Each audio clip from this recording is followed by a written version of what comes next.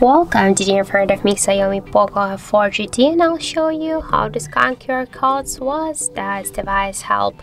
So first we should open here the notification panel, and here you'll find somewhere the scanner icon. Just click once here to read the description, tap to yes I agree, we'll allow, and now here you should place the QR code inside of this frame.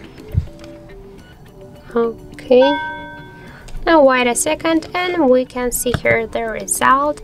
So here we have the Wikipedia link. We can go to website directly, click here accept, yes I'm in, and now we can see that this is the Wikipedia article, as can you see.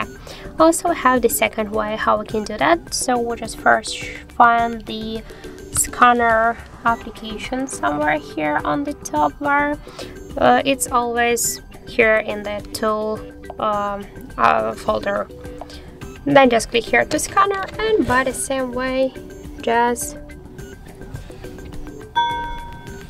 place the QR code here on this frame, and we'll find, you can see, just we'll find again this link that is the same Wikipedia article.